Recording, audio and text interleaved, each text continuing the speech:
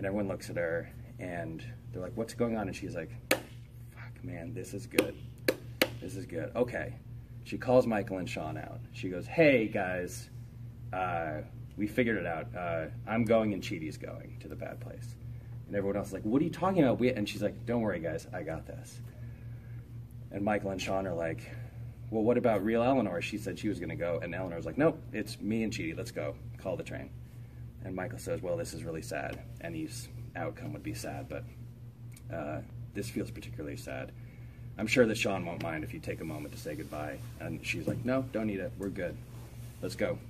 And then Sean goes, I don't accept this. I don't accept this solution because you and Jason are the real... And she's like, you said any two people. We chose. It's me and Chidi. We're going.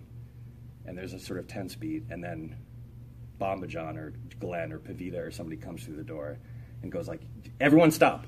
I just found something in the sinkhole, and I think it could save it. And Eleanor goes like, don't eat it. Get out of here. Goodbye. Goodbye.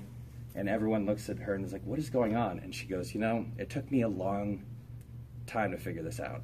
But just now, when we were all fighting and screaming and yelling at each other about which one of us was going to get to go to the bad place, it finally hit me.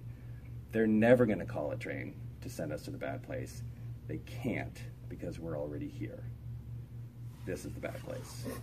Oh! And you all turn to Michael, and he goes, "Ah, oh, God damn it, Eleanor! Ah, oh, you ruined everything. Ah, oh, this was so much fun." Oh my God! And he collapses into a chair, and that's the end of Act 2. Oh my God! So. Whoa, whoa, whoa, whoa, whoa.